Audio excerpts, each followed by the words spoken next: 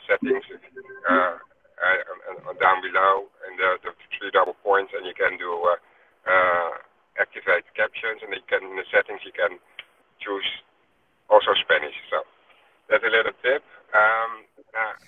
Where do I have a short introduction there, David, about what I think we'll hand it over to Ignacio first for the general introductions, and then go from there. Then I start streaming. All right. There you go. And then there's already a question. So Gino is raising his hand very early. Yes. Go ahead, Gino. No, I just wanted to say that that what Tom just said is amazingly useful, especially for those that do not have like really good skills of English communication. So maybe before actually starting the webinar, maybe we can tell our presenter, our attendants in Spanish that they can enable the subtitles. Yeah, good idea. Okay.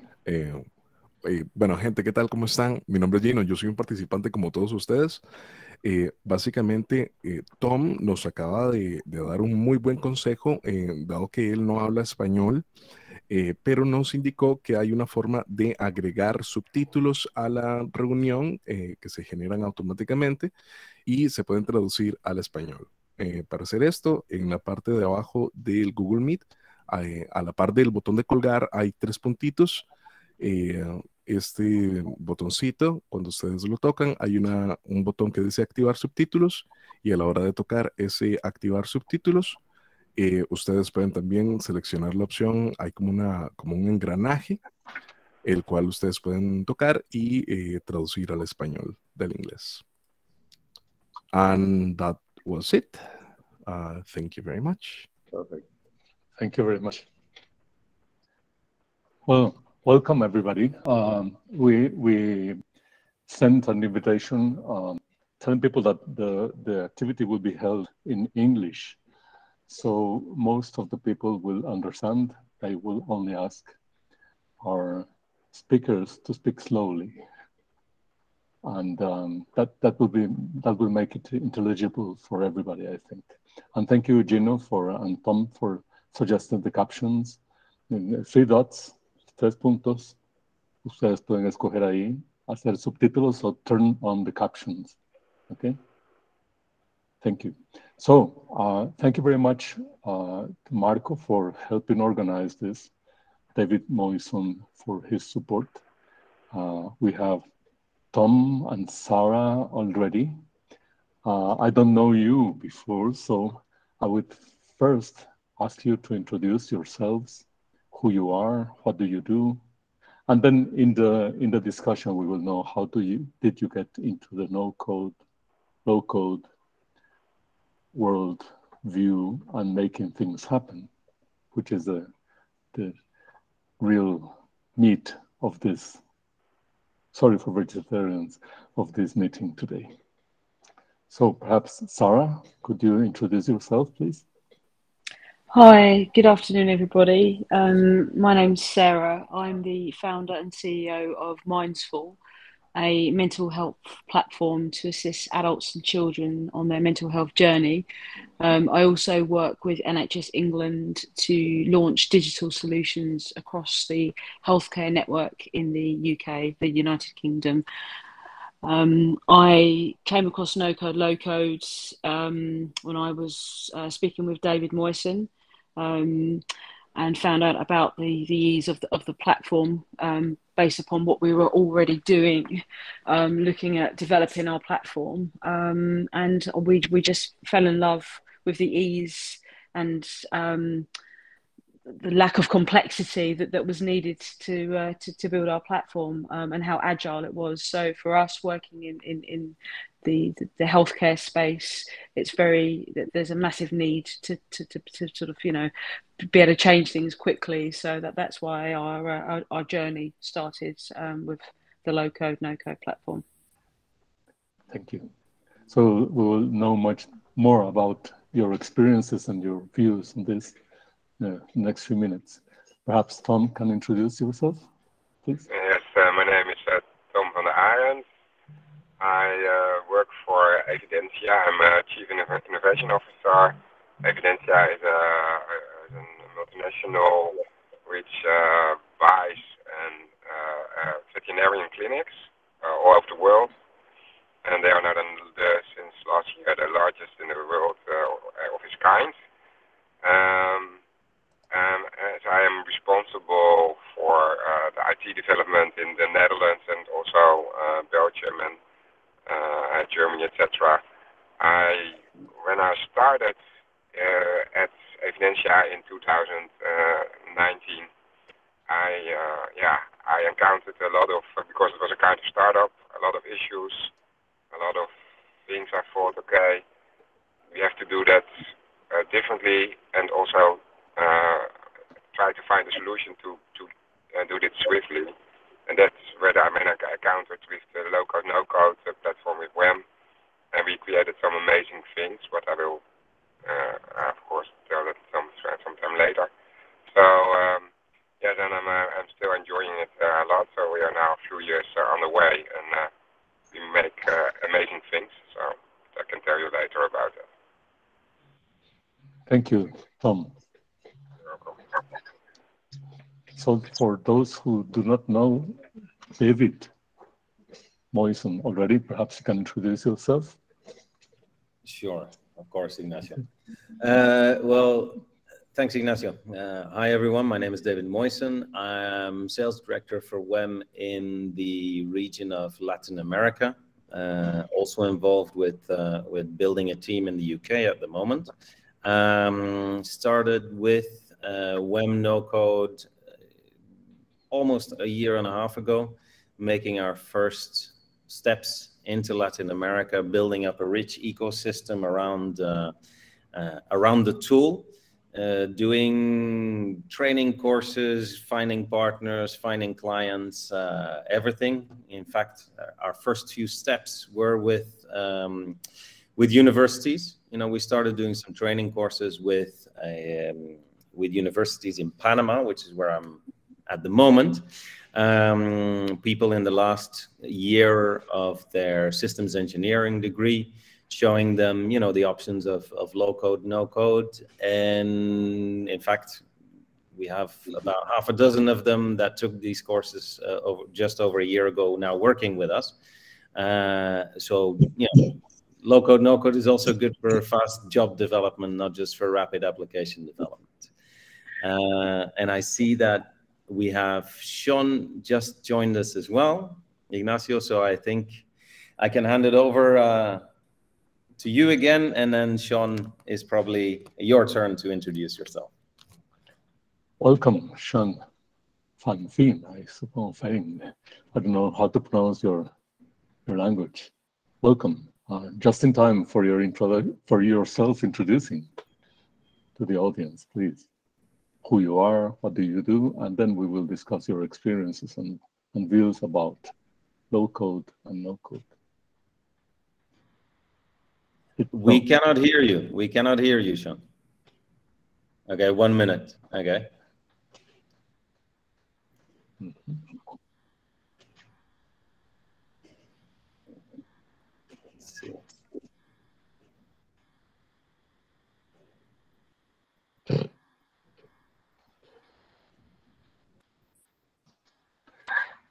No, still mute. If we want, maybe Marco, as our representative, you can have a quick intro. Yes, introduce yourself, please, Marco. Okay, my name is Marco Carvajal. I'm a computer engineer. I've been working in this arena almost 30 plus years, and I started a company last year that is called XANDOR, focused in low code, no code platforms. Why is that? Because the trends in software development and the need of this kind of emerging technologies that right now are changing the landscape of software development as a new alternative for developing very in a very quick way, applications, mission critical applications with with easy platforms, with easy frameworks. And I don't want, in my case, to call these as tools. I call them platforms, and because I see that is this kind of platforms are very robust, and I will address that if Ignacio allowed me that later. And I joined as a partner with WEM last year, and from this year we started to sell the platform in Costa Rica and the Central American Caribbeans, and we are trying to position the Low Code No Code platform. This is not for selling you at all WEM, but we decided to use to share these 3 webinars, excuse me, with you for the people in Costa Rica and all of the people that is watching us and listening us to know more about the no code, low code field, almost a little bit known in this region. So it's basically the reason why we are doing this, and why also XANDOR identified an opportunity of positioning in giving services around no code, low code platforms. Thank you very much, Marco. Sean, are you already testing? Testing. Go. Yes. Wonderful. Welcome. Okay. Sorry, my laptop connects to everything but my laptop. Buenos días todos. Buenos días. You speak Spanish. Mi esposa is de Mexico, so that's why I speak a little bit of Spanish as well. But I'm Sean van Veen, so we know how to pronounce it now, but we can test it later. I am working within the Dutch government, and since 2019, I am working with the local platform of WEM.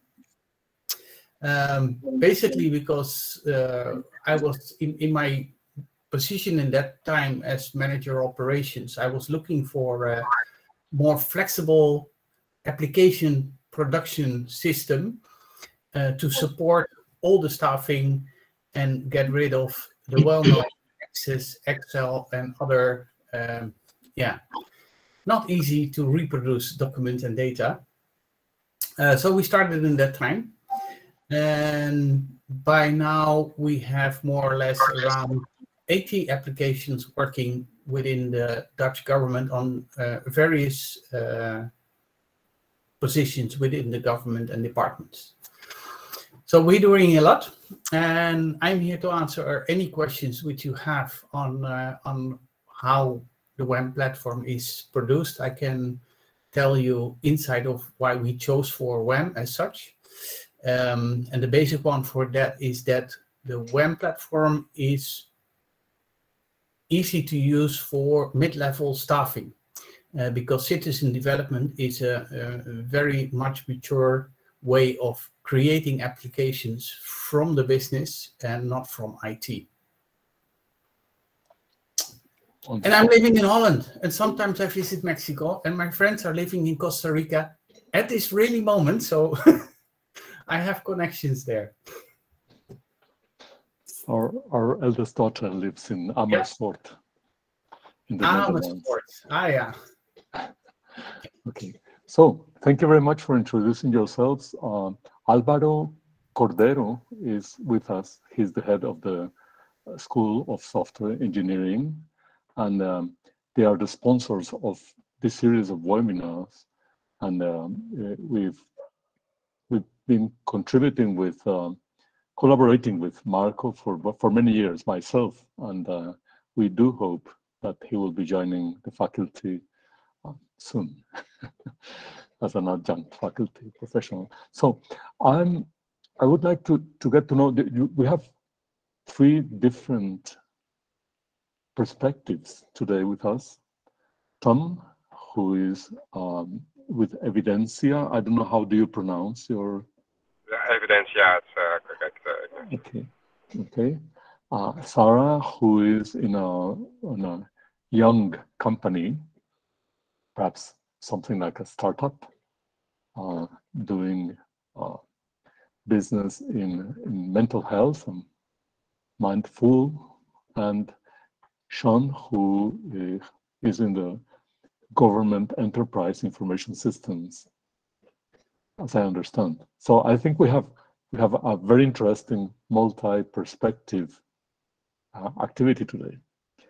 But I am a programmer at heart, and I started 45 years ago, not punching cards, but writing Fortran programs.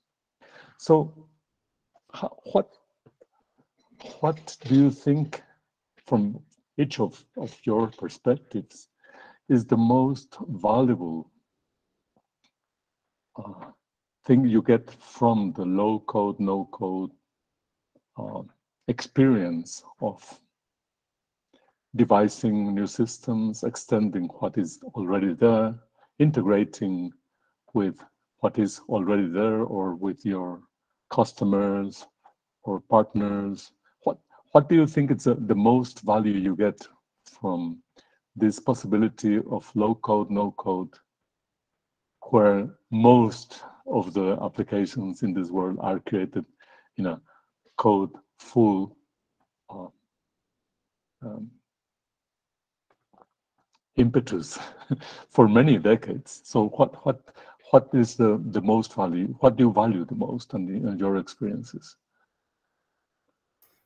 And you ask it to the 3 of us, or? The 3 of you, yes. You have different perspectives, and you have different time frames for using the WEM platform or in other platforms, perhaps, and you might contrast with your previous experiences and what were the drivers for deciding to go into it. And then we will go into more discussions, and how do you see it from the project management perspective, software engineering, good practices, what's good, what's not, what's new. Yeah. Well, I can call you Ignacio, right? That's I can call you like that, or yeah. I am Nacho. Okay, I would let me start, because I think that, well, I started programming in binary codes, in hexadecimal coding in that time, and we are still needed. That way of thinking of creating applications is still necessary, but we are getting scarce. So the problem is that we have the capacity of people who really know how to build application, and we still need them. And even in the low code, there's someone that's building the low code based on the fact that they know high code. So it's not that we lose them, but what is the main advantage is that you can create applications from operations level.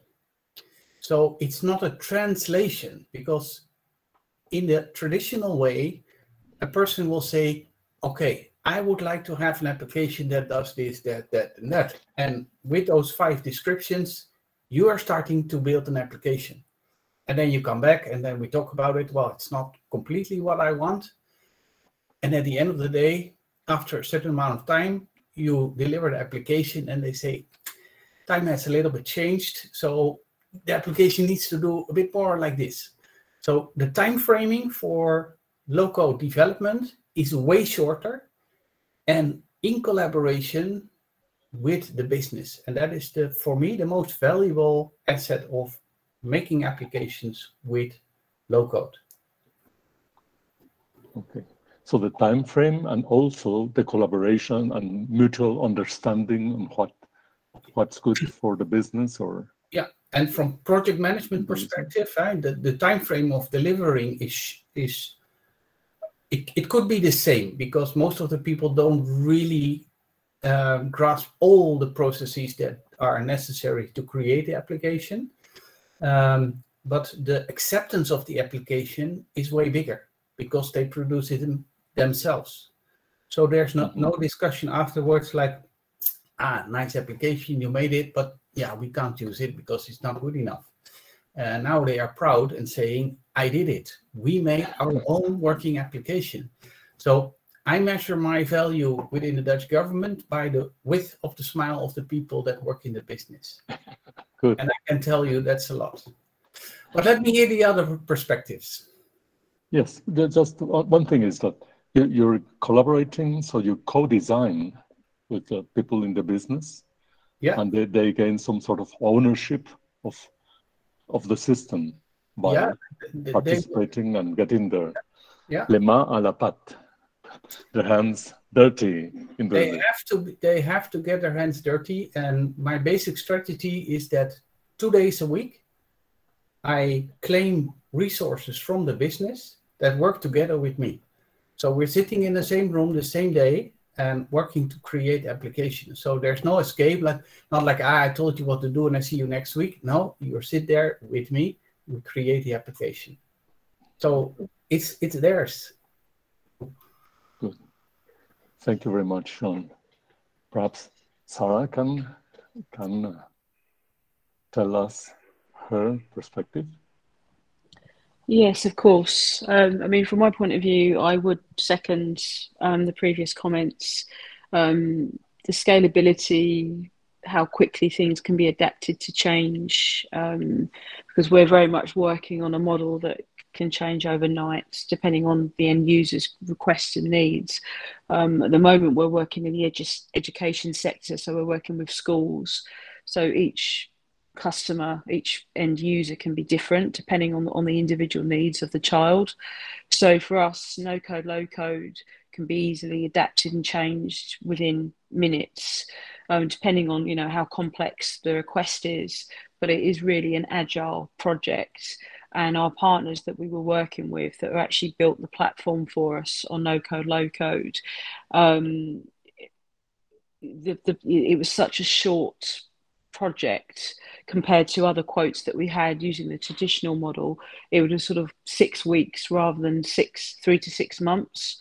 So it's quicker for us, and the whole thing's just seemed a lot more versatile, where we could go out and speak to customers and say, we can do this for you, but we can also make bespoke changes based on your needs, and we can give this to you within weeks, rather than this is going to be coming back to you within months. So for me, that's one of the best things about it. It's easily adapted and extremely scalable, and we can make these changes extremely quick, which looks great for our end users, which are very demanding. If we're working with either the education, government, or the NHS, they expect things to be done, and we can give them better service level agreements, which we call SLAs. We can give them better SLAs to put us above our competition. So it's very, very, very good. Very, for me personally, as a company, I'm one of the directors. I know my partners feel the same. We've actually found it faultless, and extremely impressed with the whole delivery, and the whole project management has been seamless. Thank you very much, Sarah. Just a pause. I will translate some words from Sarah. But I lived in England, in the UK for 4 years.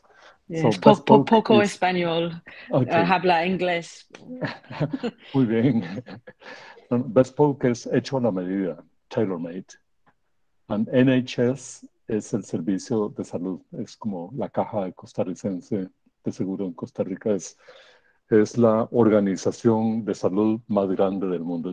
The NHS is the largest health organization in the world. Thank you very much, Sarah. Thank you. And thank you for apologies if there's any words. No. I will do my best to not use abbreviations, but yes, thank you. It's good. I lived so here people speak more American North American English rather than British English. Oh, we just speak the Queen's English, so it's the oldest form, and we're very proud. Especially it's the Jubilee weekend as well, so we are very proud. Oh yes, yes, yes. So perhaps Tom. Yeah, not to repeat the other two, Sean and Sarah. I think in my case, I'm not a programmer from heart, but I think in process automation and in possibilities and interoperability, which means that I saw from the start the possibilities and also the power which the WEM platform could bring in our company in Evidentia, especially also not only by building and creating an ecosystem which we can change our business processes and translate that to IT functionality.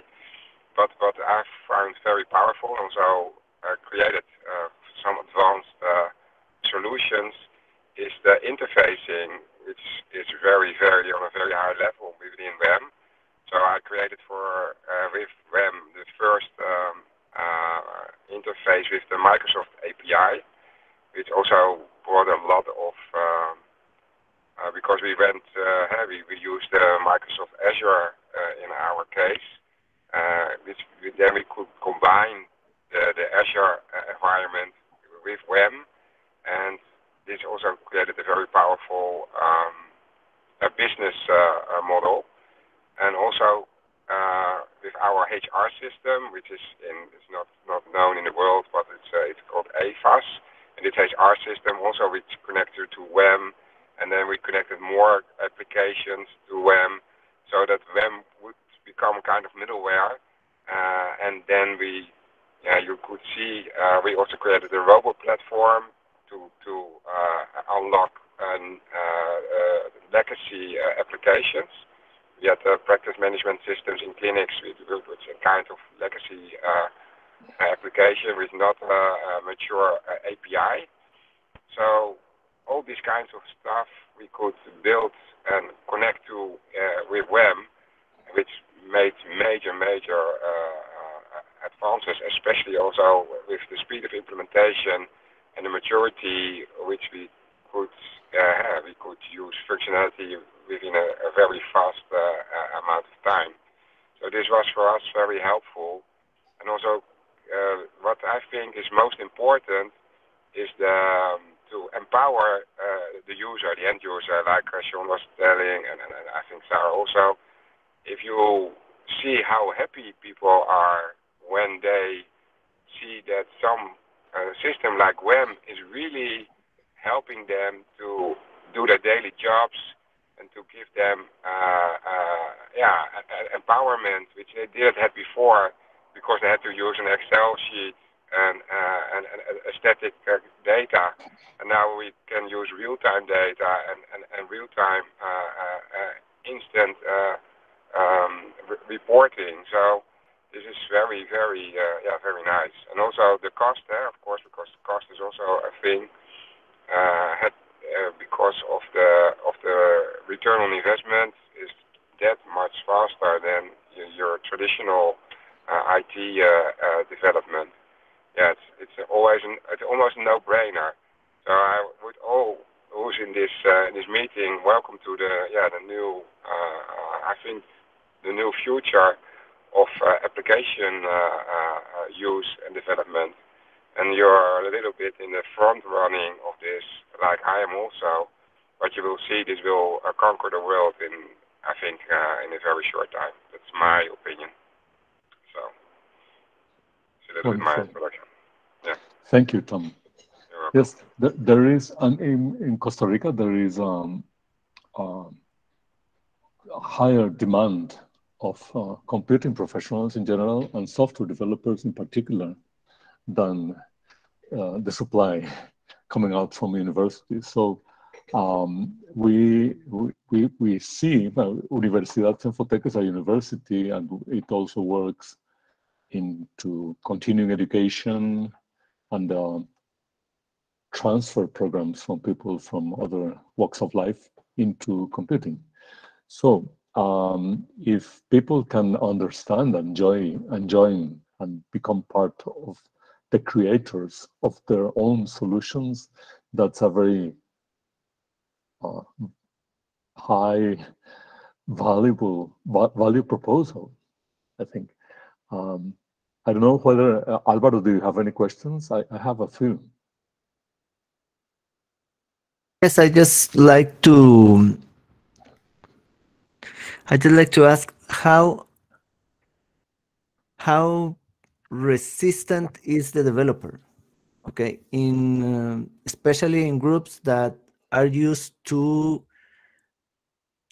do almost all in the area of programming, of computing programming. So there are a lot of programmers that are resistant to new technologies and new ways for the industry to develop the solutions. So I just want to know how resistant they are and how to overcome that problem if we were able to begin to work with low code, no code.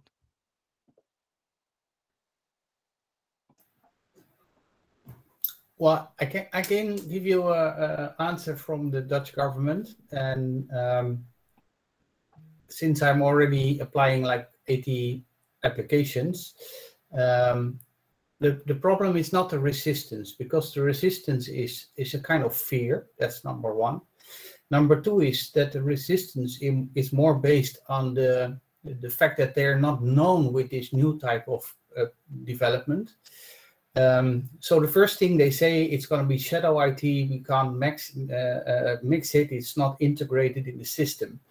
But if you tell them, like, yeah, but basically you're correct. We need to address those ideas. But at this current moment, it's Access, Excel, email, phone, handwritten.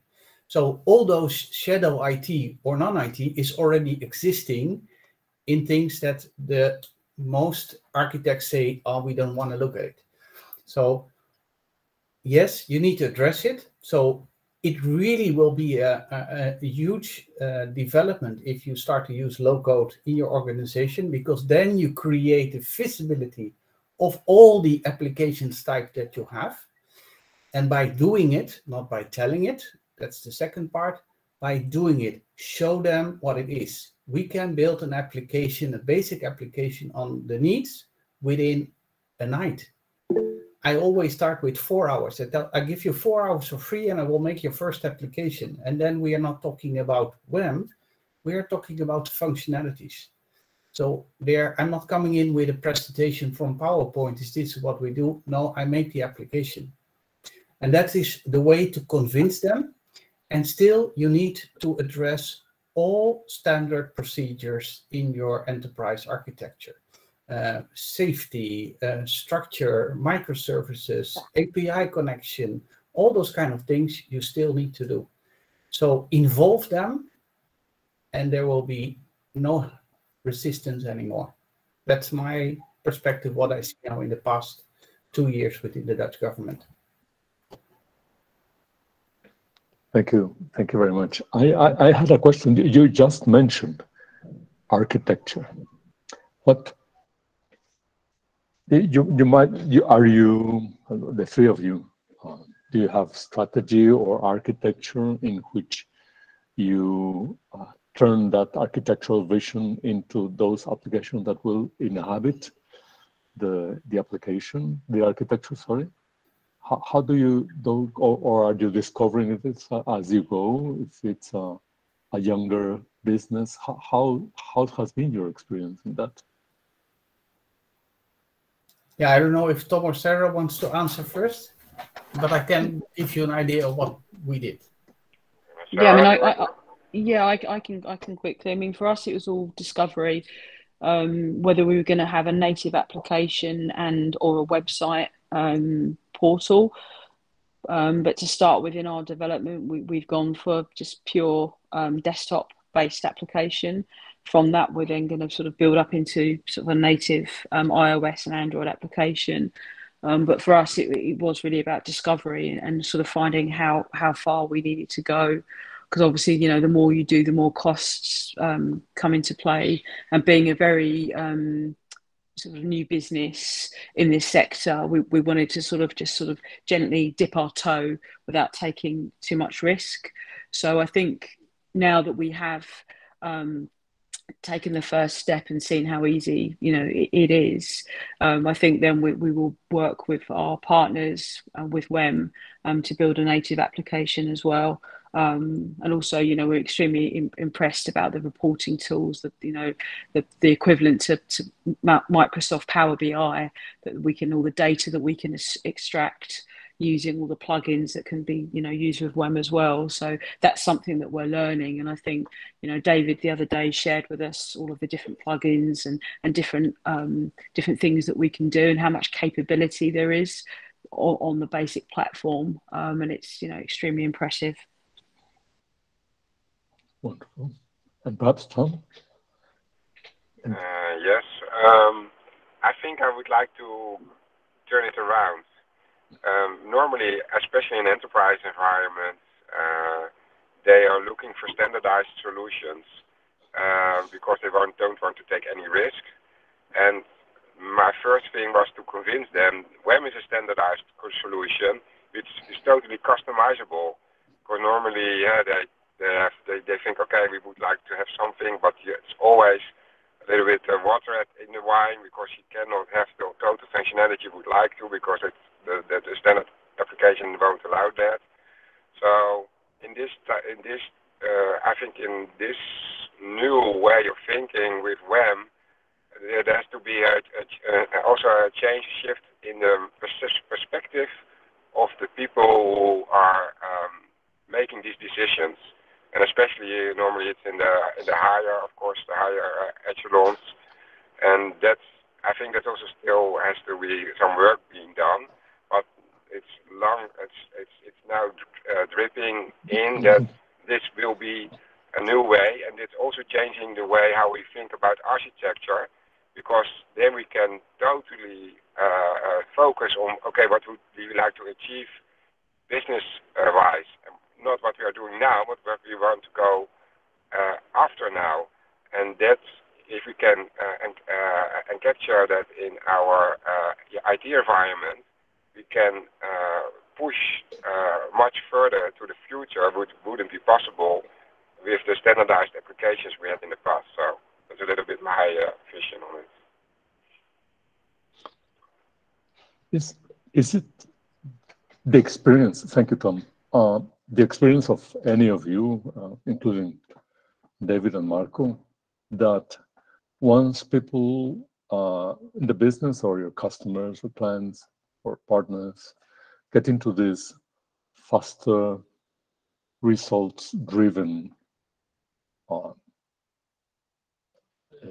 systems building production, that they become more inventive about new things to do in the business, like I think modifying processes, creating new services, shortening the supply chains, distribution chains, and things like that, integrating more areas which were separate within the business or geographically distributed businesses.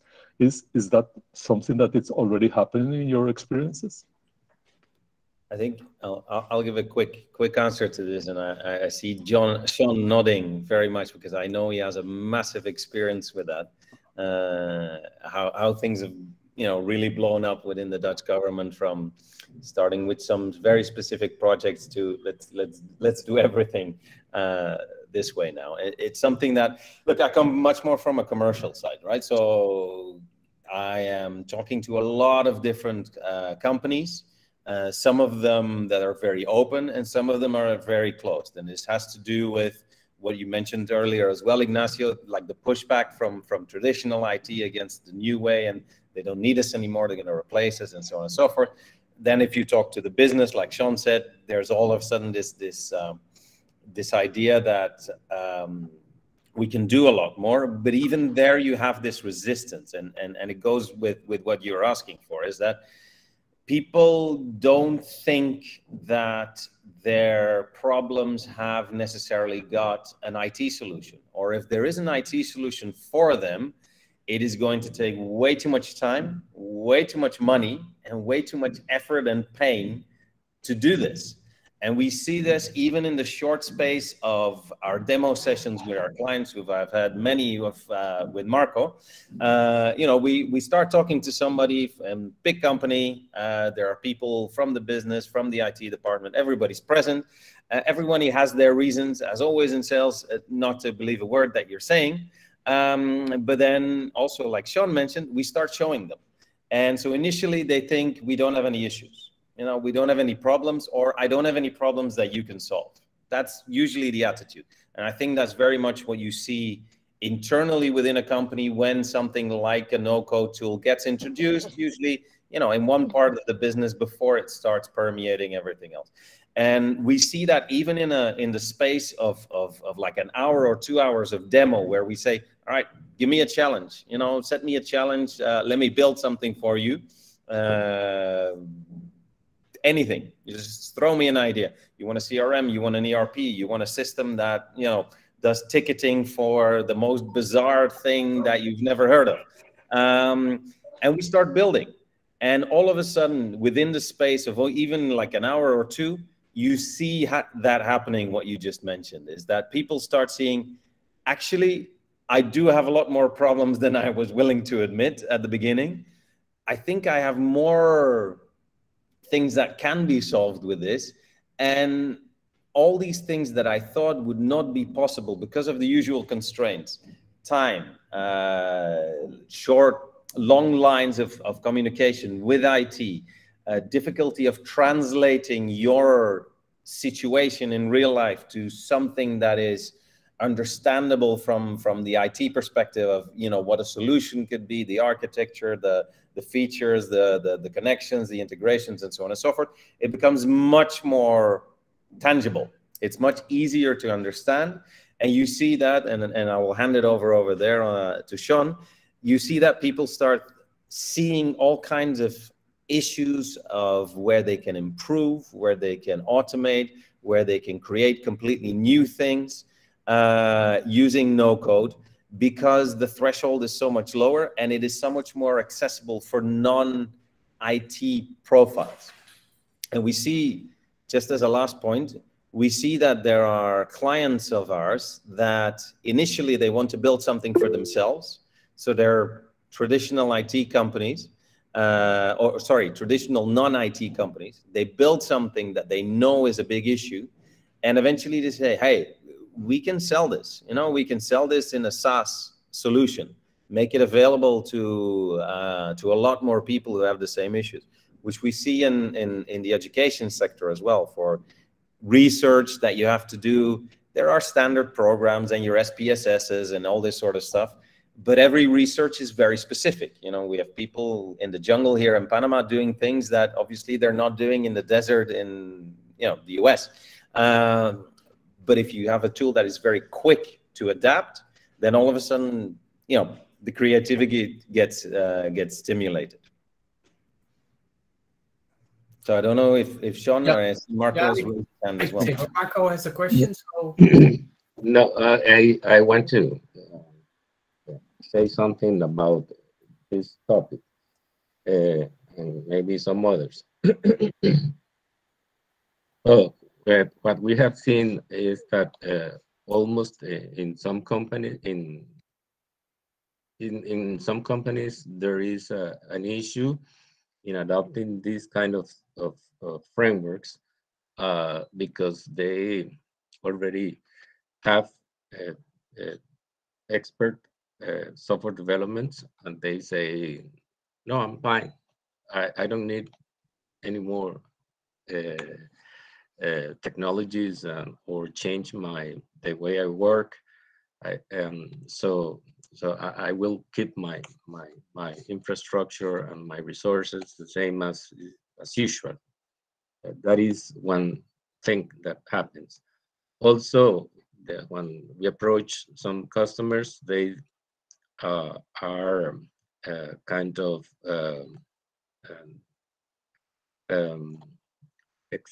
skeptic, and they decide to, for example,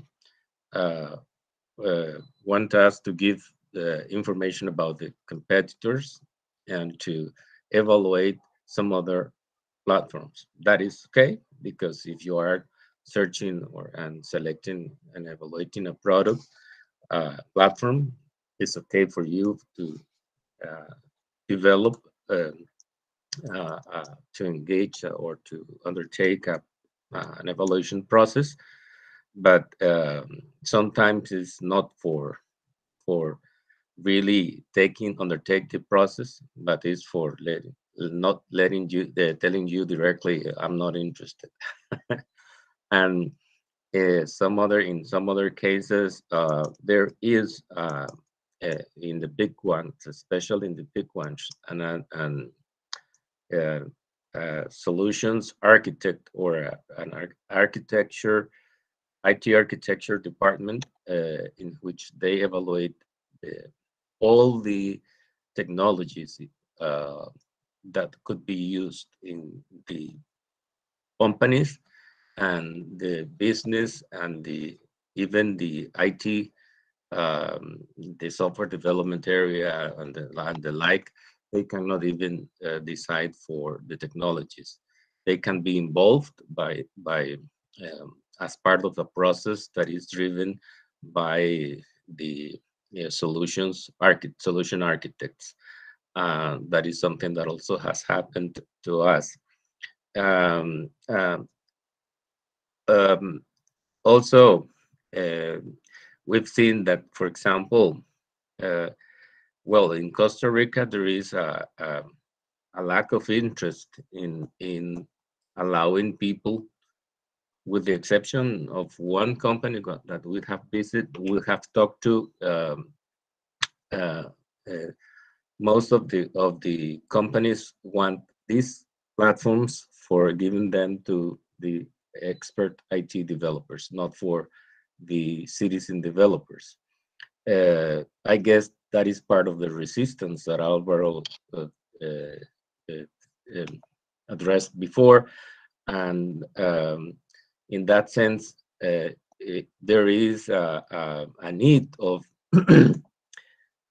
evangelize companies, and tell them that it's not a competition between the citizen developers and the IT experts. The projects must be undertaken by both the citizen developers and the IT experts. Some of them must be developed almost completely with the IT developers that are experts, and some of them will be highly developed by the business with some kind of help from the IT experts, and with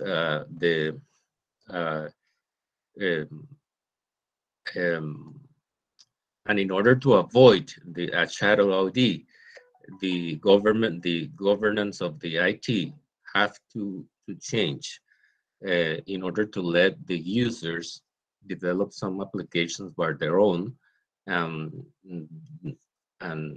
for the fact that they cannot be out of the radar. If it is okay, the word of the IT, all the applications either done by the IT or by the user must be in the catalog of IT systems that are part of the company.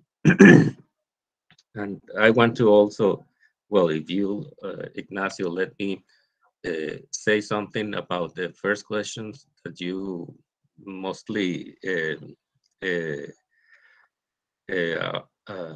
addressed about the things or Go ahead.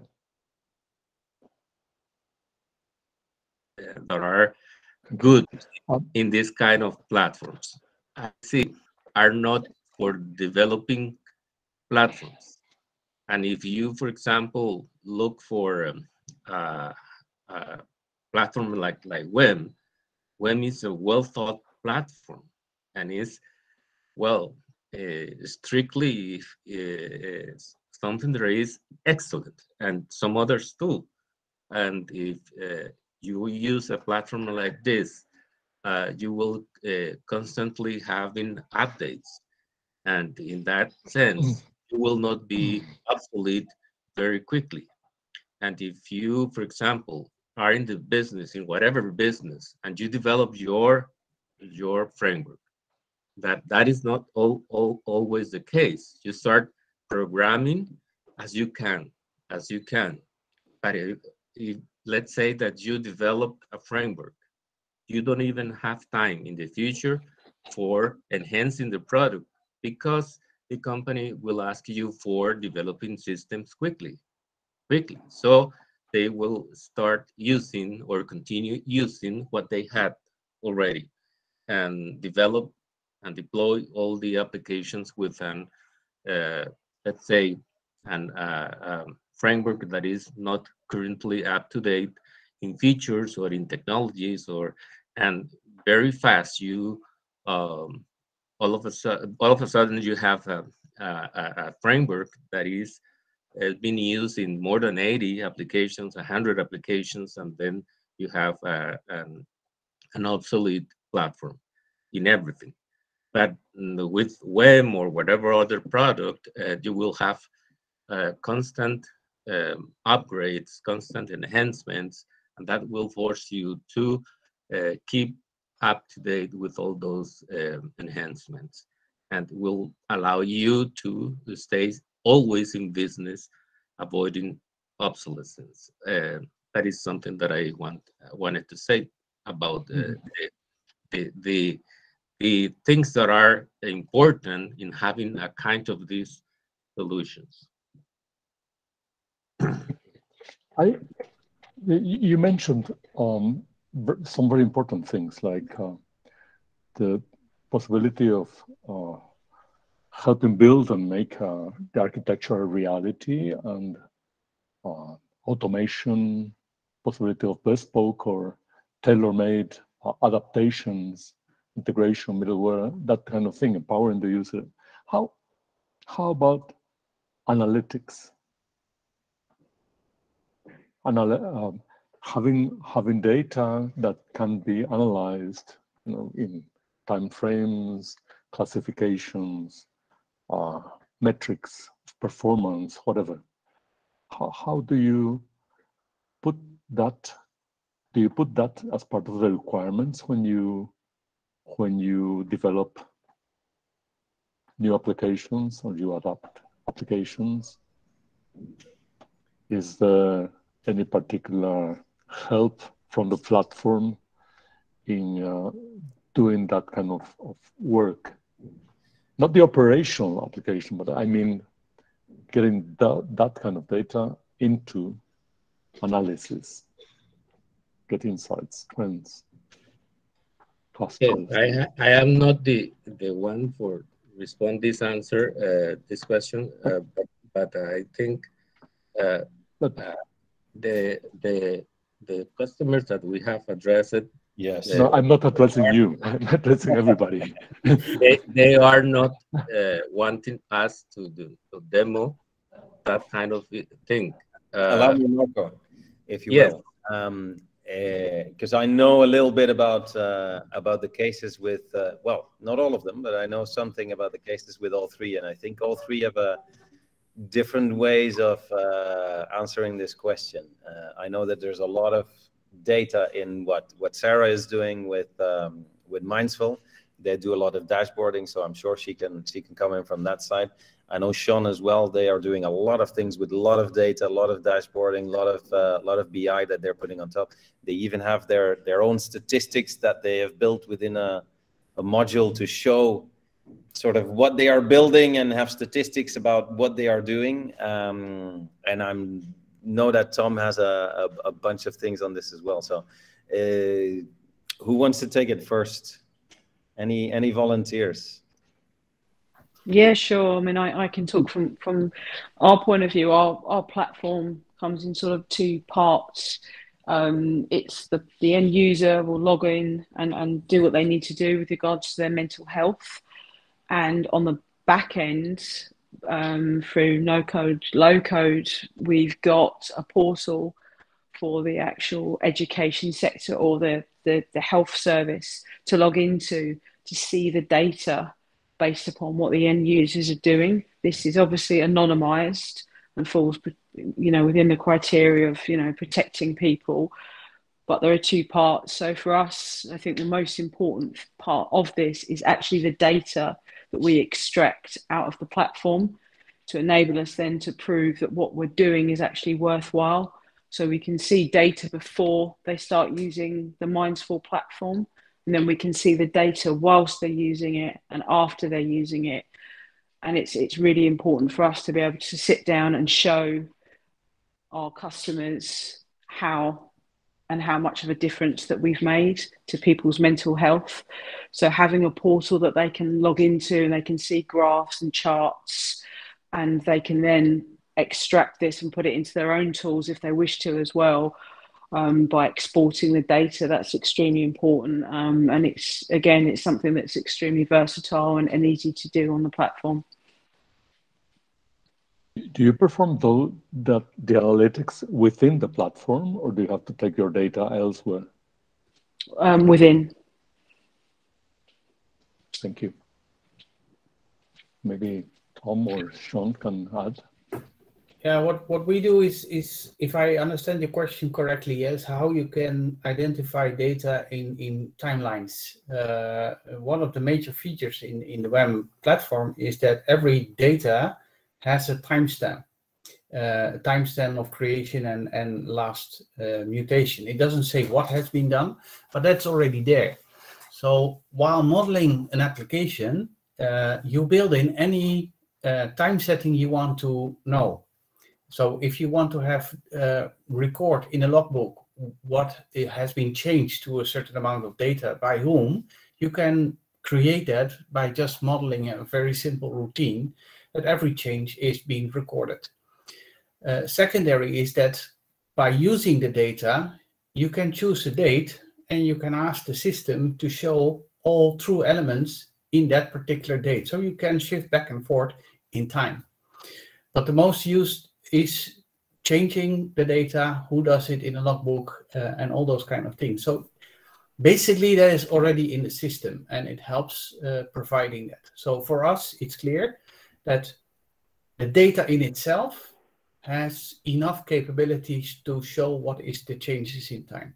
Secondary is that because the system is so flexible, it's very easy to use the system to get data in line and to get it really. Basically, you can do data crunching at a very low level. So you can see the quality of the data very easily, and you can show the business what has been done by just preparing some small routines and saying, like, okay, if this is the case, what is left over? For example, in my last application that I built myself was on a program that's called asbestos that we need to get rid of in all the buildings in the Dutch government. 34,000 objects are relevant to that scope of that project. And they need to know which building, when findings has been recorded, when it has been get rid of, who has done it, which person. So all the data is now in the system. But we also find some wrong data. They say, yeah, okay, the system says it has asbestos, but we don't have any documentation. So it is, in that way, you can use the system, and you can also use very easily adaptive tools like Power BI to use the data as well. So maybe I can I tell you a little bit about the future of Evidentia, in that we are investigating the use of AI, especially for our veterinarians and in our imaging. And we are looking into with WEM because they have some clients on the platform which also built an image diagnostic system. And we are looking into using that also in the future for our clinics, and that we can, and WEM is that powerful that we could have real time, because they have also implemented now already AI nodes within WEM, so we can use the AI functionality to have real-time image recognition of X-rays imaging and do kind of pre-diagnostic for our veterinarians. So that would be really, really powerful, and it's one thing we would try to do for the upcoming year probably. So it's a little bit future. It's not being developed yet, but it's something we can and we will do in the future. And I think also AI could be a real powerful tool, and especially because it's default within WEM to do the data crunching and data mining and the analysis which we have now, and the trends, etc. And especially for a large company as Evidentia, and we have a lot of data which we can then make useful, much more useful than we can do it at the moment. So I think I just want to add a couple of things here, and maybe tie in with one of the questions that I saw in the chat. Is we have some other clients, company based in Israel doing a lot of business in the US. They're in medical imaging, and they're already doing some of the stuff that Tom is talking about. I think you may have heard of the project from the people at HQ. They are doing image recognition on scans already, like X-rays, brain scans, etc., etc. You know, looking for tumors and so on and so forth. And while different no-code platforms have different accesses or different built-in capabilities of things like AI, of things like you know, business intelligence and so on at it, and this is where it ties in with the question that I think came from Kanisha. You know, is low-code, no-code enough to reach your objective? Depends on the case. Depends on the case. Depends on what you want to do. So, for example, the stuff that Tom is talking about, or this other client is doing, the AI part is being done outside of WEM in this case. So, what is happening is that there is integration between a WEM-built application and an external AI service. Now, there are plenty of AI platforms. There is even some open source. Microsoft have, I think, one called Lobe that you can use fairly cheaply or for free for a lot of things. We are working with a company in Colombia and Uruguay who actually have a no-code AI. They put us to the test, like, okay, how quickly can we integrate with you guys? And within sort of half an hour, we had connected to them, and we were analyzing brain tumors from an application that didn't exist half an hour before. So yeah, that ties in with what you were asking, Kanisha, is can you build a full application with low-code, no-code? Yes, you can. Depends what you are building, depends which tool you are building. Some no-code platforms are much more focused on building front ends really quickly and not doing a lot of data number crunching.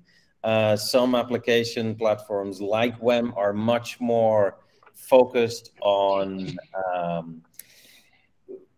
enterprise grade. You know, we like to do heavy lifting with our tools, which is some of the use cases that are happening in the Dutch government are, and I won't mention them, Sean, so I won't steal your thunder.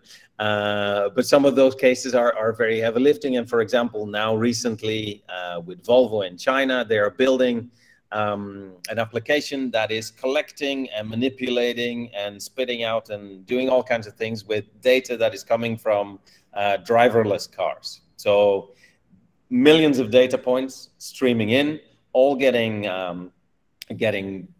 absorbed or received by an application that is mostly built with WEM. Not all of it is built with WEM. I think around 90% it's built by a big global partner of us called DXC Technology.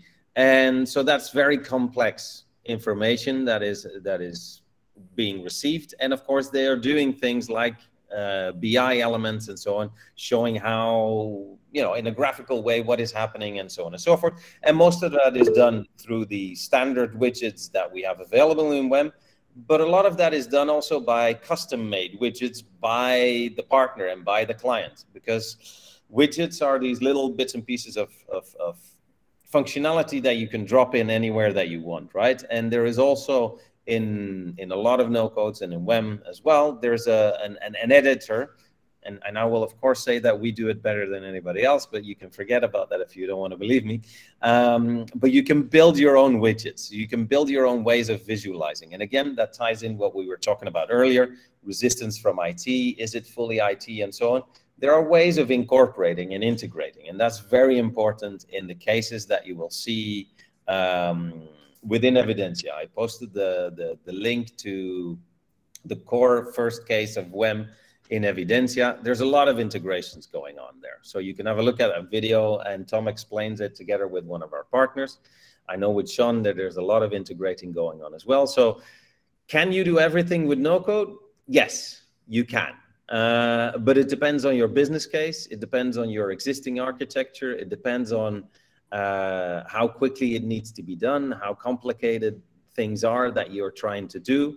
And yes, can you integrate lots of BI and so on? You can. And if you want to leave it in Tableau or Power BI or wherever it is that you already know how to do it, then you can use whatever you build in no code as your source of data to feed your dashboards in a more dynamic way.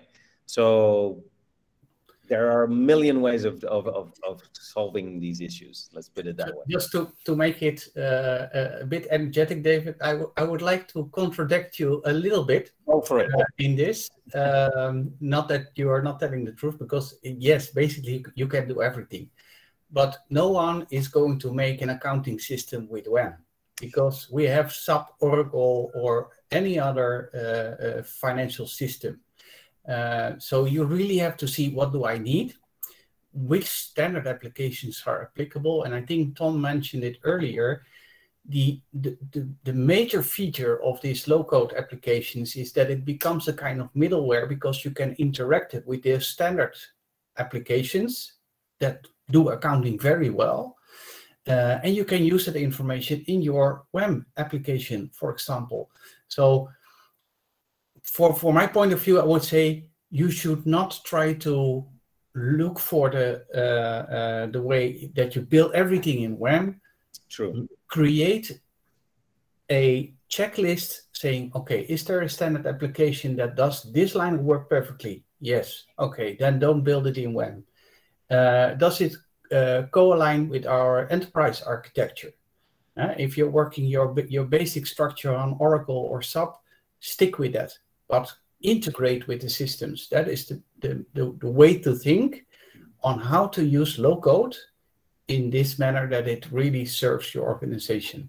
So that's why I a little bit want to. No, that's fine. Yeah, I think I will take my right to response as well.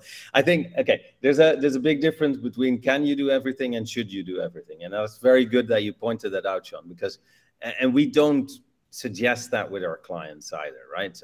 We integrate all the time with other systems, because otherwise, if you start reinventing the wheel over and over and over again, then no matter how quick the tool is that you are using to reinvent the wheel, you're still going to be losing time that is too valuable for your business to be wasting on development.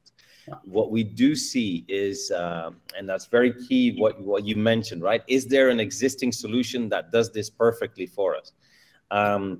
There are a lot of cases where there is an existing tool, but you're paying, and this is a lot with, especially with SaaS applications or huge applications, clusters like your SAPs and so on, where cost could become a factor. Not just functionality, but cost becomes a factor. Where you say, okay, this thing, like Salesforce does anything a CRM could ever want to do, pretty much, you know, including BI on top of what you are doing, et cetera, et cetera.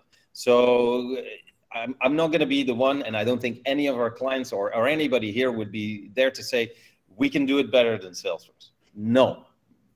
Maybe we can do it as good as Salesforce, depending on whoever is building it, but it's not the point. But the point that I'm getting at is that for a lot of companies, and this is more sometimes more in the sector of like your startups, smaller companies, et cetera, or companies that do very specific things, or companies that integrate with platforms that aren't as world-renowned, which comes a lot more in, I think that's something we see a lot more here in LATAM, where people don't necessarily need to integrate with what everybody in Europe and the US is integrating with. So you get to a point where you say, all right, there is something that exists, it does everything perfectly, but I'm gonna have to pay for 100% of functionality, and all I'm gonna be using is about 30% of it. And there you have a different kind of use case for flexible solutions that you may need, rather than, you know, pay 100%, use 30, okay, pay 100% and use 100%. And then it may be interesting that without having to retool or train, I've had plenty, like I said, I'm in sales, I've had plenty of training on a million different CRMs, and the more complex the CRM, the more the training is about, don't touch this, don't touch that. You know, these are the 3 buttons out of the 10 that you're allowed to use. And I think we get, again, closer to the business cases that Sean has a lot, is that you have the business build exactly what they want and what they need, and you reduce training times, et cetera, et cetera.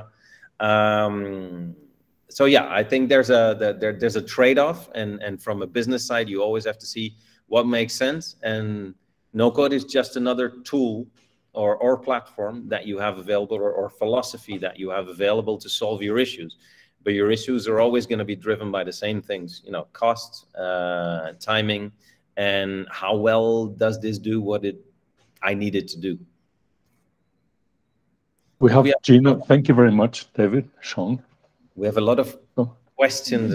We have Gino, who raised his hand a few minutes ago. Yeah. Yeah. So I just wanted to highlight that this is like, if you think about it, and let's step back for a minute. If we think of this from a philosophical perspective, we can think these like a simplification, right? We are trying to simplify things. And if you think of the history and the trend of programmatics and computer science, what you're doing, it's every time, every iteration, it's trying to simplify itself even more, right? The first time that we saw computers the way analog computers, right? You have like these machines that were doing physical stuff, and then that evolved into ones and zeros, and that evolved then into letters, and then sorry, and then that evolved into classes and so on, right? So it's trying to simplify every time. And one thing that it's particularly resembling to me is that this kind of programming looks a lot like what another market has been doing for a while, which is games development, right? In games development, you have like these, they call them blueprints, right? And they connect these blueprints, their logic. It's being like developed using these nodes that they connect, and they do it visually, and they are almost no coding, right?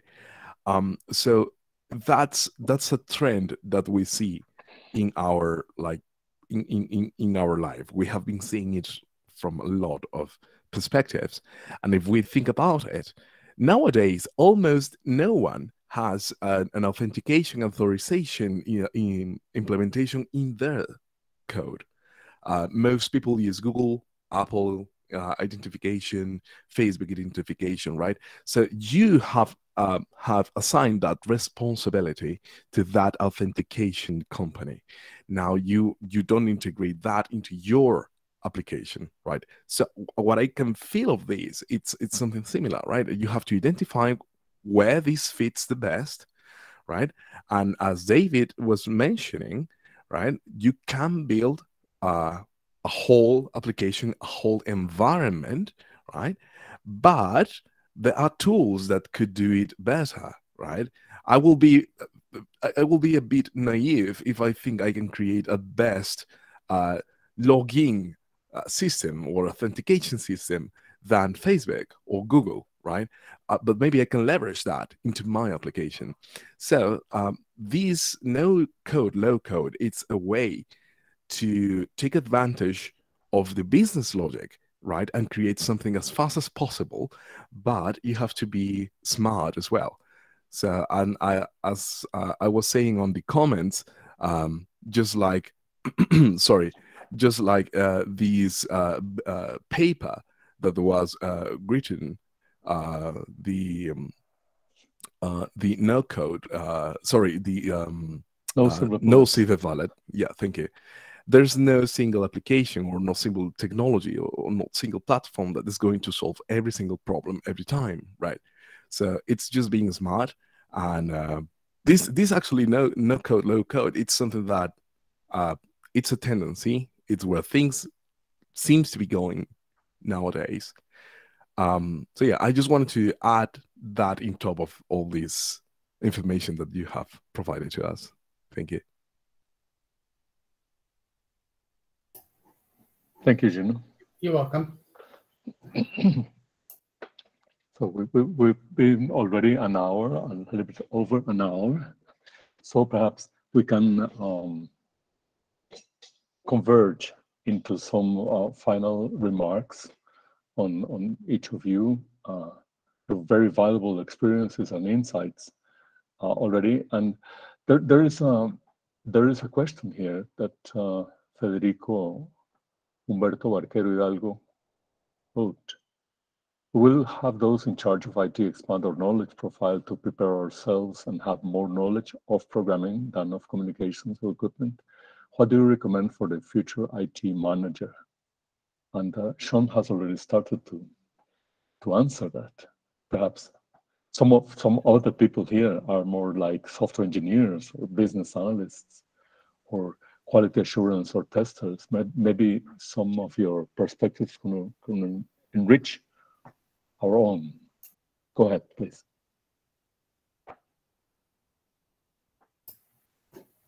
You asked to others now, right? Or Sean or Sarah, or other. There are so many people, and I thought you said, well, maybe there are others. For me, basically, the IT manager from now really needs to trust the staffing and empowering them with the proper tools, the proper knowledge to create application or to simplify the work. And it's the task of the IT manager to constantly look forward. Most of the people in Holland still look backwards. We work with Oracle, we work with SAP, and that is doing good. But we ignore the fact that there is new capabilities. We ignore the fact that there is a lot of shadow IT going on and problems within the working area. So I really think that needs to change in the IT manager, at least in Holland. I don't know how it is in Costa Rica, but I think that is a change of mind. We need to support the staff in enabling them to work as easy as possible and to make life enjoyable in all perspectives. And of course, for all the other perspectives that you said, we need to do the testing. Yes, of course, we still need to do tests. We still need to create safety measures. We need to create privacy in the application. So for me, that is the standard ruling that we need to do. So we don't skip any of the staffing that we need in any application building. The only thing is we don't do it in 6 months' time. We do it mostly in 6 weeks' time. So it demands something from us. And for those who want, when we finish off, I have a nice graphical view. It's a little bit in Dutch, but I can work you around about creating a Ferrari, which it makes me always talk with the businesses. This is what you need to do in 6 weeks. So if anyone is willing, I am happy to show it at the end of this session. Wonderful, Sean. Thank you very much. So Marco raised his hand.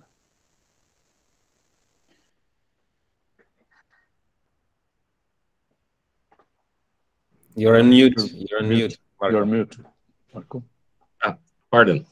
What I wanted to say is that that it is very important for every IT manager and for every IT professional, and even for non-IT experts, to look around and see trends, and that all people become IT vigilant, that we do not close our eyes and see what is coming, and that we open to evaluate and to dedicate some time to research about emerging trends that are becoming more mature and that are not threatening, but kind of shaping and changing the way things are done in businesses. And that is important because there are curves that shown us, for example, how different technologies are becoming more mature as the time goes by. And for example, I guess every 10 years at the most, a new, or 10 years, a new technology innovation comes up in several kind of technologies, and we need to embrace some of them, and maybe many of them. For example, in the case of low code, according to statistics, in the year 2004, 75% of the software that is done by thirds will be done by using low code, no code platforms. And if, for example, for companies, for big companies, 2 to 4 no code, low code platforms are going to be used, because there are several kinds of no code, low code platforms. IoTs, for big data, for software development, for machine learning, RPA. So if you take those into account, you'll see that the business will be better managed by a mix of those technologies, in addition to the traditional way of doing things. As we said before, this is not for avoiding the other technologies, and that is better understood because of with this at the as the on the base or basement or foundation of every no-code, low-code platform, there are all the known technologies that are traditional technologies, the C#, C++, or whatever, the other technologies. So there is a mix of technologies that almost will be going and advance simultaneously, and will give better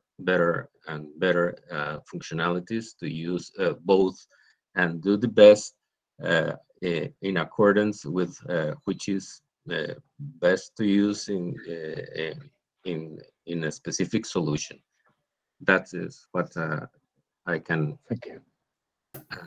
I feel I would like to add one more thing that needs to be addressed.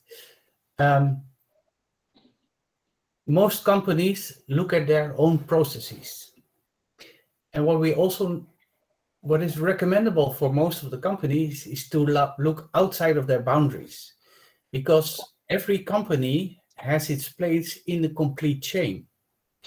And two samples for that in Holland is one, the digital invoicing. And the traditional way is you submit a paper invoice. The invoice is being manually encrypted into the system, is being checked and evaluated. Normally, we will pay the invoices in 60 days. So that is our chain. Nowadays, we do that digitally. So we get it digitally. It's being processed directly. It can be paid within 5 days. So the whole chain of all the businesses need to be addressed. The same occurs with another application that I made with WEM, is that companies can request a subsidy for the Dutch government, and the subsidy needs to be processed. So what we say is, this is the format that you need to submit your request. You need to submit this additional data, and it's sent by email or by post. Someone is checking all the data and writing back, sorry, I missed something, or it's not correct. And when I show them making an application in literally, I think 6 hours, I said, okay, the company goes online, fills in the form online. The system checks, do you add the relevant documentation? And it comes directly into your system. And the most valuable answer was, if this is possible, why we don't do that for the other 80 subsidies that we have? And so the integration goes beyond your own organization. Mm-hmm.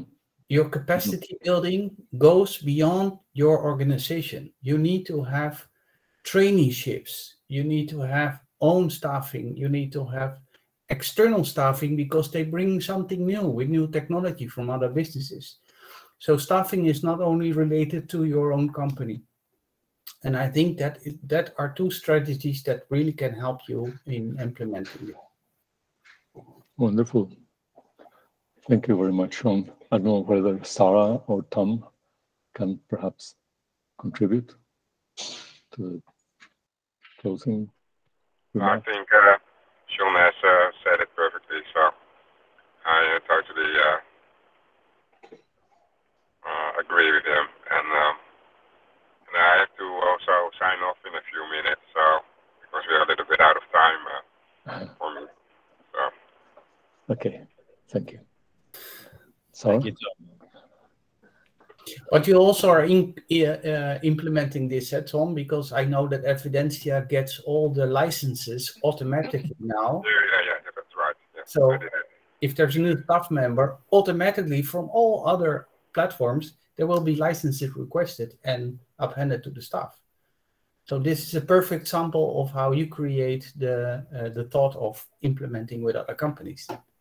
Yeah, absolutely. That's where I started, and I also would like to incorporate the customer or the end user and also the supplier in our infrastructure. So that's also what Sean was telling, and it gives much more powerful solutions than only to try to solve your own business solution. If you are also looking out of the business than only in the business. So absolutely. Wonderful. Thank you. Sarah? No, I mean, I don't have anything else to add. I think what both the chaps have said, I agree with, to be honest with you. And I'm the same. I'm a little bit pressed for time now. Apologies. Okay, I have Marks and Spencer's knocking at my door very soon, so I will ready for the Jubilee weekend. So I will have to go shortly. Apologies. Good. Well, thank you very much, Sarah, Tom, Sean, David, Marco, Alvaro, and all the audience for coming today. we will follow up on this. We'll most probably have some workshop or hands-on thing in the future here at Cenfotec. I learned a lot. Thank you very much. I don't know, Alvaro, would you like to send some words before we part?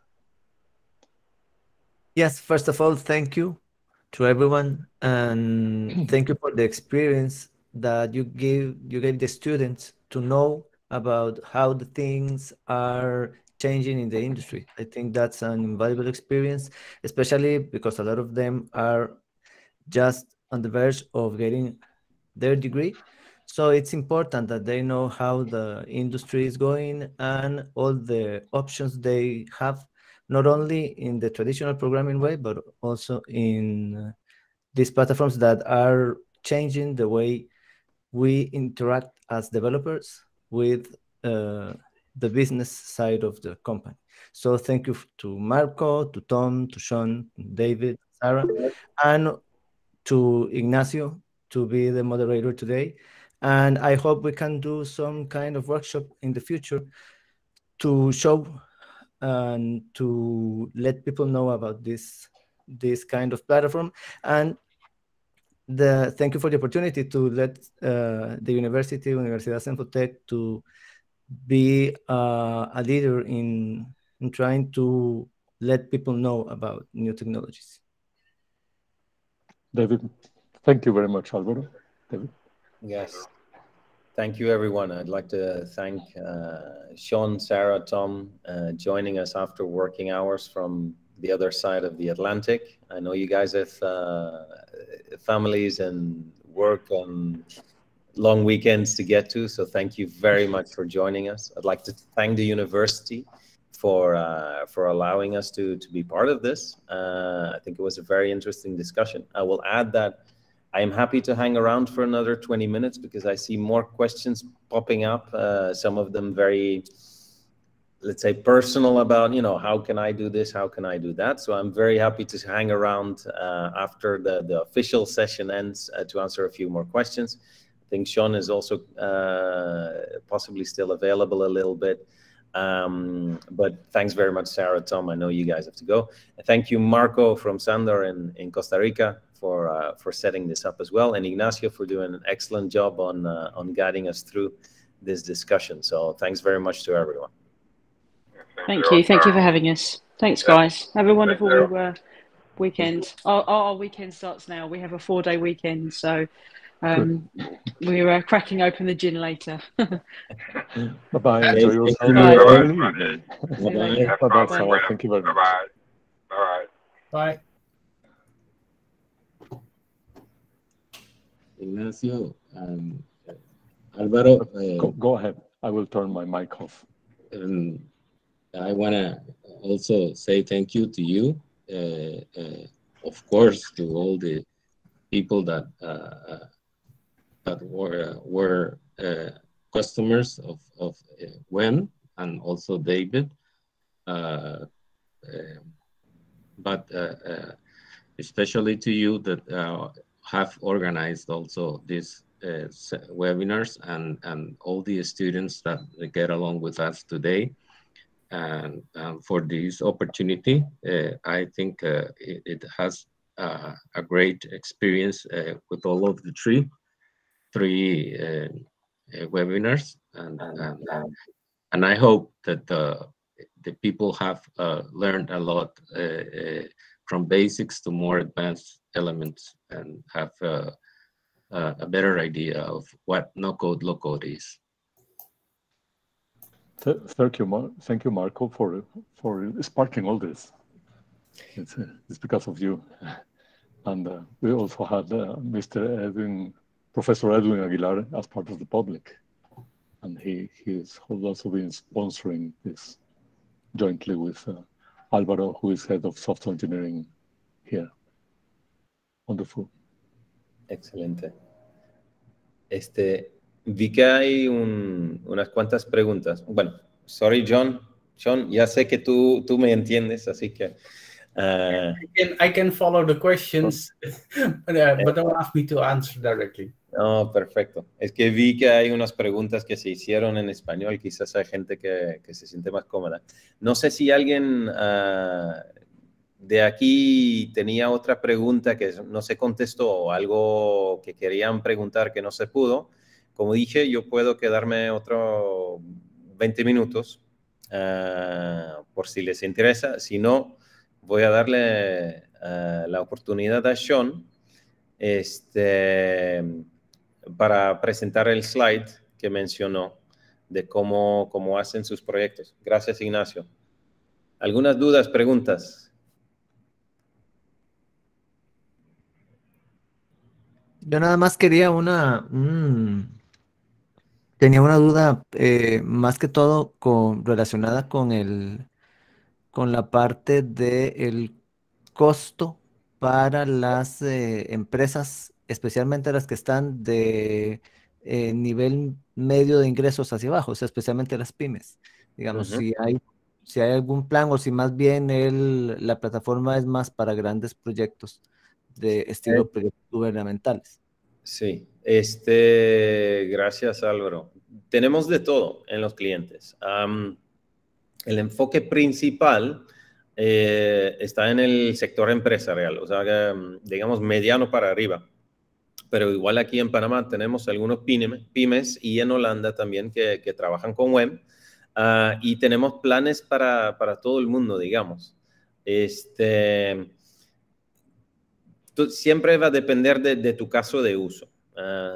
WEM, como casi cualquier otra herramienta low code, no code, suelen tener una anualidad, porque cuando tú compras una licencia te incluye de todo. Dependiendo de con quién vas, tienes el paquete de que, ok, hay una herramienta para crear algo, hasta hay una herramienta para crear algo y una plataforma donde lo puedo publicar, donde está el hosting, donde me cuidan la seguridad, donde... o sea, básicamente tengo que hacer clic en un botón de publicar, así como con un sitio web, con un tipo Wix, etcétera. Estas fáciles para publicar. WEM está más hacia acá. Algunos otros sí requieren que tú manejas o gestionas tus propios servidores, etcétera, etcétera. Pero sí, aquí tenemos empresas aquí en Panamá de 5 o 10 usuarios que quieren tener un sistema sencillo, que están pagando, bueno, digamos una anualidad de alrededor de unos $2,000 anuales, que es competitivo si lo compares con... si están haciendo un poco de algo de CRM, que están haciendo algo de facturación electrónica, que normalmente, o sea, tienes que combinar como 3, 4 suscripciones o 3, 4 programas que quizás no están en la nube, etcétera, etcétera. Y definitivamente es competitivo, con la ventaja de que es full customizado y lo puedes crecer. O sea, cuando va creciendo tu negocio, no es que estás buscando otro proveedor, y hasta una empresa de 5 o 10 personas podría tener su departamento de TI, siendo alguien que se mete en el curso, que se mete a aprender cómo crear cosas alrededor del core que les creamos para ellos. Entonces, si quieren agregar funcionalidad alrededor de lo que tienen al inicio, porque se expande el negocio, porque nueva línea de productos, porque otra sucursal, cosas así, no es que siempre tienes que regresar a buscar alternativas, pero puedes ir evolucionando juntos.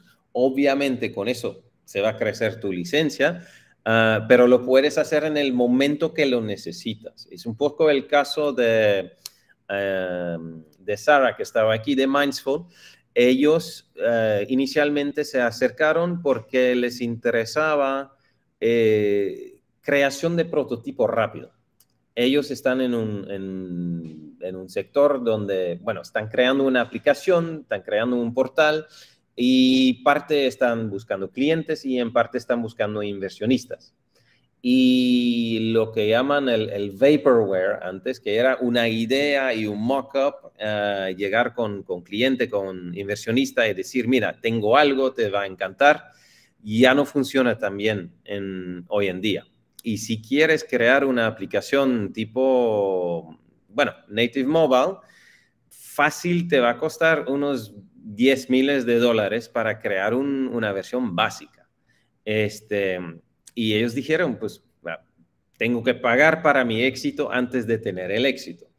Y esto es algo que puedes evitar con una solución tipo WEM, tipo No Code, que tú creas esta parte de la funcionalidad que va a ser la más llamativa. Y con esto tú empiezas a acercarte de los clientes. Hasta les puedes dar acceso gratis por un rato, luego vas con inversionistas y ya no tienes que decir, mira, esta es mi idea y aquí hay unos slides, unos mockups. No, mira, aquí esto es lo que hemos hecho y vamos a agregar tal cosa. Y si es un cliente que luego dice, como le mencionó Sara, pero yo lo quiero así, hasta en una reunión así en vivo puedes estar agregando funcionalidad y van a ver, cuando dice que es personalizado, sí es cierto. Cuando dice que es rápido el retooling, sí es cierto. Y un poco lo mismo para pymes, ¿no? De que puedes crear algo, puedes hacerlo tú mismo si lo quieres. Hay un muy buen caso en el sitio de WEM que, es pyme en el sentido que no tienen mucha gente trabajando, pero sí son grandes en el turnover. Te lo voy a buscar, lo pongo aquí en el chat, pero básicamente alguien que sí dijo que, mira, yo necesito esta parte de un ERP y lo voy a construir, y se tomó el curso el gerente de IT, y creo que como en un mes había creado todo el sistema, haciendo el testing y ya estaban entrando los clientes, todo el mundo de adentro de la empresa y así. Así que sí es algo que te habilita para hacer muchas cosas. Pero bueno, todo cuesta dinero. Eso no se puede evitar. Sí, perfecto. Más bien, muchas gracias. A ti, Álvaro. ¿Alguien más que tiene alguna pregunta? Si no, Sean, I know you want to share your Ferrari. Yes, and first I will share it with you. Let me. Please go ahead. Yeah. Let me share my screen. No, I just do my whole screen, and then I need to click it and say share. Yeah, if correct, you see one slide with faces. Correct or not? Yes. Yeah. Yes. You can get the dots and change the layout. From every one of us can change the layout so that. Sorry, you want me to change or? No. Each of us has to do it. Okay. Yeah, I have a very big screen, so that makes it a little bit difficult. Maybe I will. But let me try something else so it is easier for all of you. Let's show me.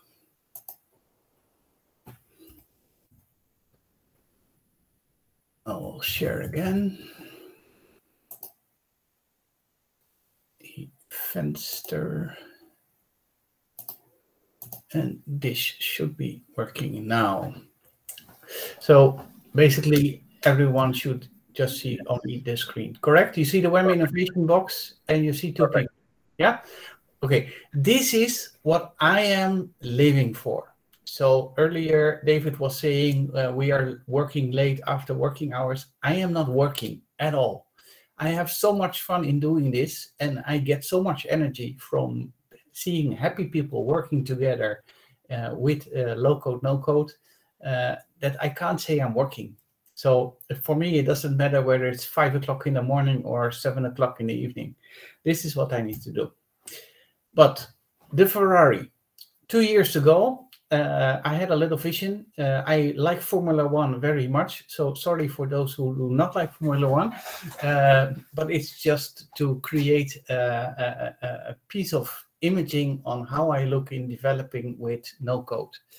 And in that time, Ferrari was not doing well. So I'm not sure whether my vision helps Ferrari to improve and now being a real competitor with our Macs.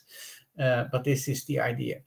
And I call this really a hyper agile way of working with implementing new applications with low code. So first, I don't know if you can see my mouse, but on the middle top, there it says circuit recognition. So the first thing you need to do is, what is the organization about? What is the culture? What is the structure? What is the architecture needed? Like recognizing the circuit on a Formula 1 track, you need to know when to go where. That helps you to get the project moving. For example, if I don't acknowledge the fact that we have an enterprise architecture that wants to know which application I'm building, it will block me at the end of the day, because everyone will say, hey, you didn't ask anyone from enterprise architecture. So, for example, this is the control system. So go and look for the environment. Where are you?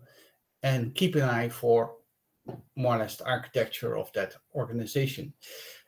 Check how the organization is feeling. I mean, if organization is in a very bad loss, yeah, you can try to implement systems, but mostly there is no money. Or when the culture is like evasive from innovative tooling, yeah, you have to approach in a different way with no code, low code.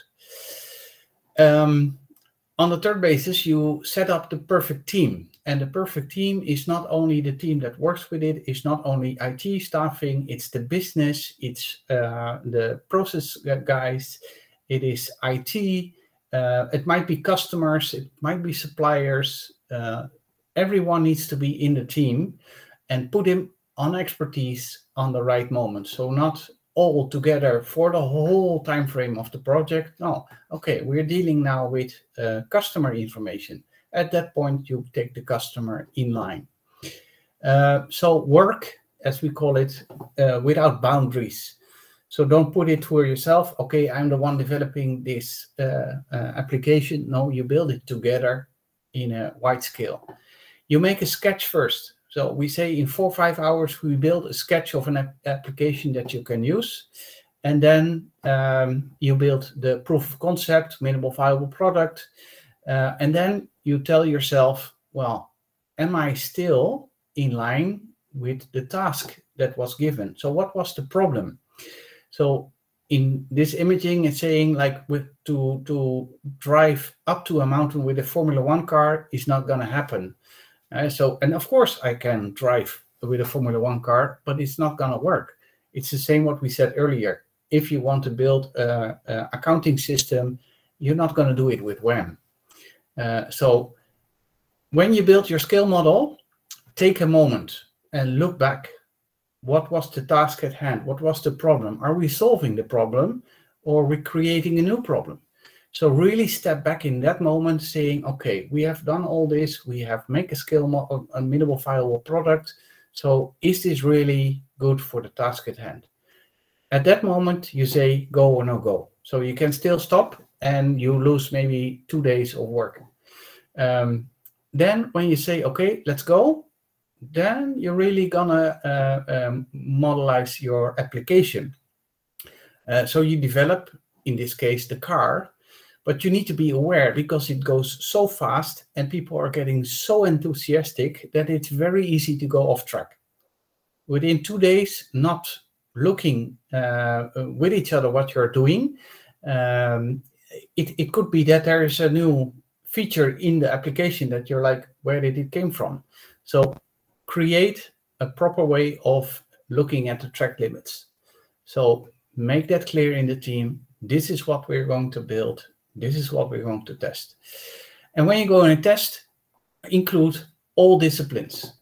So basically the opposite of the people that you put in the team to create it, you need to have in your test. And then you go. And then you make sure that you inform everyone, what have you built, what are you expecting, and you create a monitoring system. And this is basically what you need to do creating a no-code application. And it's not different than creating a standard high-code application. It is only a very fast way of doing it. So basically what I'm saying is the business can create their application, but don't ask them to create anything about safety measures. Don't ask them anything about making documentation for the application. So that's what I'm trying to do here. And if you look at that, then I have one more slide to show. What we did is we created, amongst many, but central login system, single sign-on connected to the Dutch government. We have a governmental look and feel. We have version control built in. We worked on procurement, dashboarding, contracting in the finance department and in the business. So we have done a lot of applications that already, in this case, last October, were running live. So I wanted to share this with you, especially my Ferrari, because that is really the way to look at making an application. So don't just make the application. What is the need? What is the problem? And solve the problem at hand. Oh, wonderful. I will try to... Thank you. Thank you very much, Sean. A parenthesis. Marco knows this, and Alvaro as well. But I do collaborate with, it's called the Technology Research Club, Club de Investigación Tecnológica, in Costa Rica. And we have more or less one talk, 1 hour, 1 hour and a half talk every month. And if you feel all right, I would love to invite you to talk about your experiences doing this kind of, I mean, not the specifics, but this kind of rapid value-driven application development for a government, which might provide a wonderful and inspiring exemplar to us all in Costa Rica. I will contact you. I will contact you and see if you can fit into your agenda if you're willing. But it would be wonderful and an honor if you could come and share your views with a public which is mostly CIOs, from mid-sized to large-sized Costa Rican scale companies. Well, I would just say let's do it, because I love to share, especially around the world. I worked 4 or 5 years in tuberculosis and I run around the world already. But I think it's good to do it at least with David, because if there is any explanation needed in Spanish, then he's a better and faster translator than me. You can do it in English, but if you feel okay with Spanish, we can do it in Spanish. But I mean, like, it's good to make that combination as such. I'm happy to jump in. I'm happy to jump in and provide references outside of government frameworks and so on. If you need me, I'm there. Let's put it that way. Yeah. Wonderful. And Marco already knows that I've already invited him. We need to fix a date. So I would like to showcase these ideas into CIOs in Costa Rica who will not attend this kind of seminar, which is more like a university seminar today. But that's a forum, an enterprise forum, and I would like to invite you.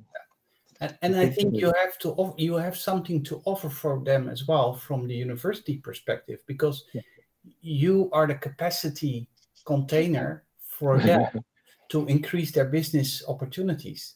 Yes. And that's why I earlier mentioned stringently, a company doesn't need to do the capacity all internally. You need to have traineeships. You need to have university staffing, because you create a collaboration on the knowledge, on the recent knowledge from a university, but you also input reality knowledge from businesses at this moment, what they are running through. So it is really a beneficial benefit for all. So we've actually had demand here from government and from private sector, but mostly from government. And hey, can you please teach the people who want to do their práctica profesional some WEM before they come and join us, so that they can do more than make coffee and do a little bit of Python, working on boring stuff somewhere in the corner of a big application. They're doing something. Because the people that we had a few people from that we had put it through our trainings, very much similar profile as a lot of the young people here present today, come and do their practica with us, and they are now working with us, the majority of them already, and they were also the envy of all their classmates, because all their classmates, they were working on small, boring little bits of pieces that the high-level programmers didn't want to do, so they got outsourced. Some of them weren't even working on programming or creating software at all. And our guys built an entire platform from scratch for one of our clients within the few months, and most of what they were doing was learning. So, yeah. And I think there's a separate discussion to be had with Alvaro about let's see if we can do something with Cenfotec. That can happen also here with XANDOR and WEM. Exactly. We offer all that. Marco is looking for people. Okay, so excellent. Thank you, guys. I thank you all, Sean, David, Marco, for propitiating all this, Alvaro for sponsoring and offering the space at the university. Thank you to the ladies who have remained with us till the end. And we have over 20 people attending. I'm very happy about it. So we'll discuss in the future for a date at a different forum. And thank you very much for sharing your experiences, knowledge, and all the happy things that are contagious. Sean. We will talk about the bad stuff some other day. We should go above, well beyond just satisfaction, but having fun. Okay, thank you. Doing good things that improve the quality of life of people. That's a wonderful thing. And by the end of the day, every employee in your company is so happy that they feel the same like me. We are not working. And that empowers so much in your business. Confucius said that. Yeah, so that's how it goes. I'm looking forward to the meeting, and I am very happy that you invited me. So thank you so much. And we see each other in the future. David has my contact information, so if anyone want to have some more clarification or ask questions, please do so. Send me an email or contact me. Email is most preferable in the time relay, but please feel free to do so. Yeah. Thank you. Thank you very much, gentlemen, ladies. Bye-bye. Bye. Bye. Bye-bye.